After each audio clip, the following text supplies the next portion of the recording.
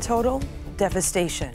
Northport was one of the areas here that was hit hard by this storm tonight. So many people just trying to pick up the pieces there tonight. Our Shannon Clow has been in that area and has more.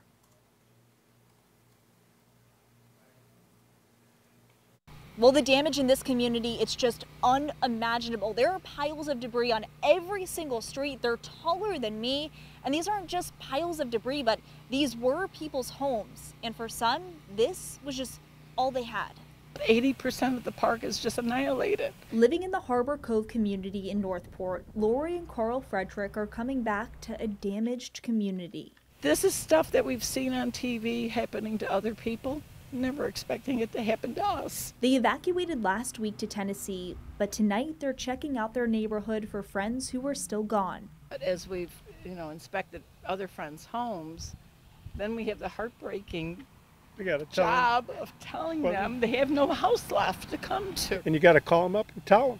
Yeah, so she goes, how's my house? Did we get any water inside? And I'm like, honey, I hate to tell you, but you have no house left. It's gone. They're in tears because they've been in this community since 1975, making friends that are now family. And a lot of these people are not going to be able to afford to repair it or to come back, so we're going to lose our friends and all the good times that we've had.